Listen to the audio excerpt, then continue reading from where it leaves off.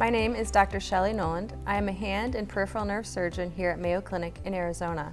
And my name is Dr. Kouloumberis, and I am a neurosurgeon here at Mayo Clinic in Arizona.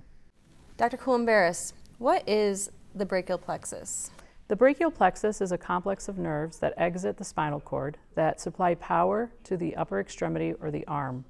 A brachial plexus injury results in injury to these nerves entering the arm, which can cause paralysis or weakness in the upper extremity. Dr. Kouloumberis, what's the most important thing for a patient with a new diagnosis of a brachial plexus injury to understand? Once you have suffered an injury of your brachial plexus, it is very important that you receive care for that injury in a timely fashion.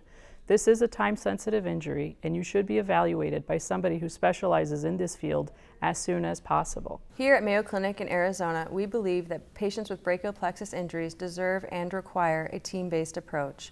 When patients come to us with brachial plexus injuries, we realize that their needs are more than just surgical. That is why we have assembled a team to help address the needs of the entire patient.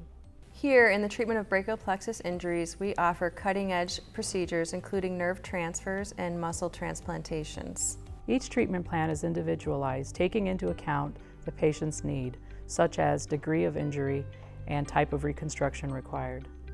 If you or a loved one has sustained a brachial plexus injury, we encourage you to seek out a brachial plexus specialist as soon as possible.